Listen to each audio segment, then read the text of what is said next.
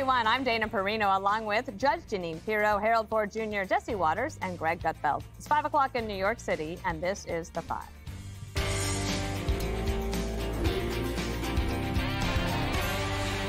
So the Democrats' assistant coach fumbling the ball at the big VP debate, Senator J.D. Vance and Governor Tim Walz striking a more civil tone as they tangled over the big issues facing the country. And it turns out shielding your candidate from media scrutiny is just not the best strategy.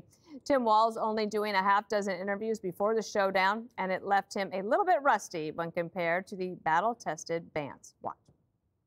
A nearly 80-year-old Donald Trump talking about crowd sizes is not what we need in this moment. Governor Walz just accused Donald Trump of being an agent of chaos. Donald Trump actually delivered stability in the world, and he did it by establishing effective deterrence. People were afraid of stepping out of line. When we start to see that type of fickleness around holding the coalitions together, Donald Trump's fickle leadership. Donald Trump is fickle. If you blame Donald Trump, who has been the vice president for the last 3.5 years? And the answer is your running mate, not mine. Yeah, I sat in that office with those Sandy Hook parents. I've become friends with school shooters. You can't yell fire in a crowded theater. That's the test. That's the Supreme Court test. Tim, fire in a crowded theater. You guys wanted to kick people off of Facebook for saying that toddlers shouldn't wear masks. Walz has faced credibility issues from stolen valor claims to embellishing his military record. And last night, he stumbled over whether he was in Hong Kong during the Tiananmen Square protest, despite many outlets reporting that he wasn't. Can you explain that discrepancy? My community knows who I am. They saw where I was at. Look, I will be the first to tell you, I have poured my heart into my community. I've tried to do the best I can, but I've not been perfect, and I'm a knucklehead at times. Governor, just to follow up on that, the question was, can you explain the discrepancy? All I said on this is I got there that summer and misspoke on this. So I will just, that's what I've said. So I was in Hong Kong and China during the democracy protests. Governor Walz had an entire night to sleep on those comments. His cleanup job wasn't that great. Look, I have my dates wrong. I was in Hong Kong and China in 1989. That move from Hong Kong into China, it was profound for me. That was the summer of democracy. I said it's where I understood how sacred democracy was.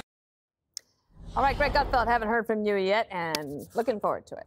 He was unprepared, but why is that his fault? Democrats don't have to be prepared. They're usually operating under the assumption that it's going to be an easier ride for them than if you were a Republican. And he's like, what's up? What's with all this stuff? The media tried to lower expectations for Walz, and they were right to do that now that we see how he did. But they overplayed Vance's unlikability. So you were expecting something that wasn't charming, smart, or steady. So the media actually helped Vance by amplifying his unlikability. The first time you saw Vance was last night after a steady diet of media caricatures. What a shock it must have been. Wow, he's not weird. He's not mean. I mean, this guy came out and just shows you how the media lies to you. The media portrays those outside their bubble falsely. And then when you finally see the reality, then your eyes are open to the things they say. Vance also did something good. He knew this wasn't a political talk show where you try to score points by making statements loudly that will end up being retweeted. He wasn't going for the dopamine. He was going for the depth. And that was his mission. And his mission showed a contrast between steady and unsteady. He showed that a silencer is just as deadly as a shotgun. I think what is really cowardly, though, is the mistake Democrats made by not choosing Shapiro. You know, they might lose Pennsylvania. They definitely lost that debate because they wanted a guy who wasn't a Jew, you know, and now you've got a non-Jew who's frantic, nervous, chaotic, liar. I think this was a real slap in the face to the Harris campaign. No offense to her husband. Judge, I want to get to you after you watch this. This is the liberal media who was forced to praise J.D. Vance. Call for number 4. Walz did seem unsteady, and frankly, what I saw in Walz is somebody who has not faced questions on a national stage since he became the Democratic nominee. In contrast, J.D. Vance was very smooth. I was getting texts from Democrats, panicked, quite frankly, who were saying, wow, he's really moderating himself on a lot of these issues. He's the most likable he has ever been. He seemed at many moments to be reasonable. Walz did not seem prepared for it. I mean, a lot about this debate tonight was weird. There were uncomfortable, cringy moments. There were so many niceties on that debate stage tonight. I am just kind of like, well, if you agree so much with J.D. Vance, why should they vote for you? All right, Judge, take it away. Well, I got to tell you, I mean, it's clear that even they understood that J.D. Vance was solid, he was friendly, he was polite, he was disciplined, and he was the kind of guy that for the first time, and by the way, 88% of the American people said that this was a debate that was civil and that they enjoyed. I mean, that's a wonderful thing. And that's because of J.D. Vance. When they tried to cut him off, and we'll talk about that later, or when Walz lied, he was polite. This is a guy who's going to reach across the aisle. This is a guy who will make not only a great vice president, but a great president one day. And I don't want to get into a lot of the small stuff, but I got to tell you, I was exhausted watching Walz. I mean, it was like this, that, eyes punched out, turn around, right down. It was almost like he was waiting for the feds to come in and arrest him or something. I was like exhausted. But J.D. Vance, he so impressed me. And I think he impressed everybody. This is a guy who's going to try to solve problems. He didn't fight. He didn't play dirty. I just want to say one more thing about Walz. You know, being a knucklehead doesn't excuse you from being a serial liar. Did you wear a tie like this for a special occasion? Post-debate tie? Is this a special occasion tie? I mean, it feels like happy. Yeah, exactly. Yeah. Unlike you, is what we're saying. Yeah, see, that's a happy one. You know, this tie reflects the mood of the country. We are pleasantly surprised. How many times could you say that after watching these debates? Because there was the J.D. Vance hoax that was destroyed last night. We were told that this guy was a sketchball. And then many Americans, especially women, saw J.D. Vance last night, and they thought, this seems like the kind of guy you can bring home to your parents. He's smooth, he's polished, he's reasonable, he's civil, he's smart, he's humble. Everything that they said about him was completely the opposite. So he had a great night, but Trump even had a better night because Trump chose him. And remember, the first Trump term didn't pick the best people? A lot of people are now reassured that Trump is picking the right people this time. And in a race that this is this tight, you know how they say Trump has like 94% of Republicans?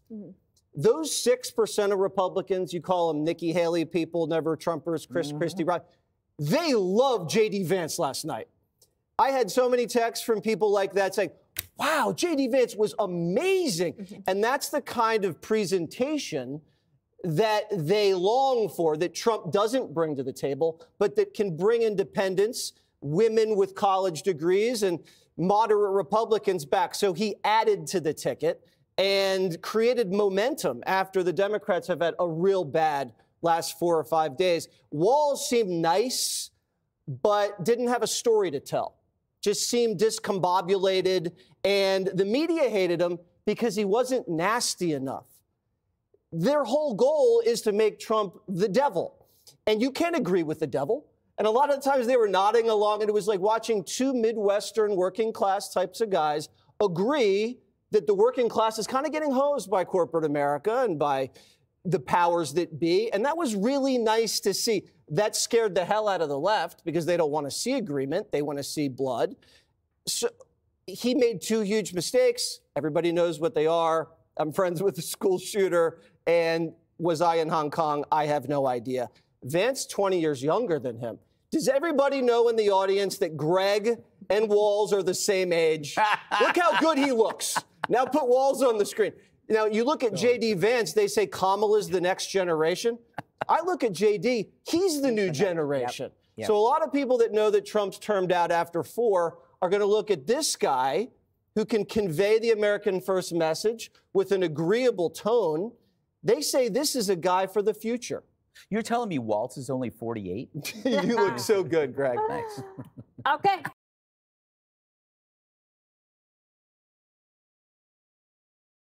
Thumbling the ball.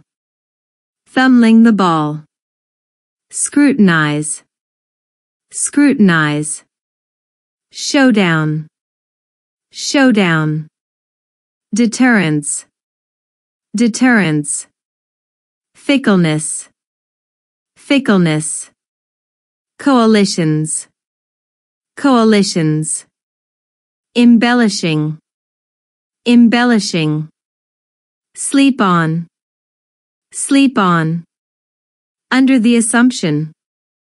Under the assumption. Cringy. Cringy. Niceties. Niceties.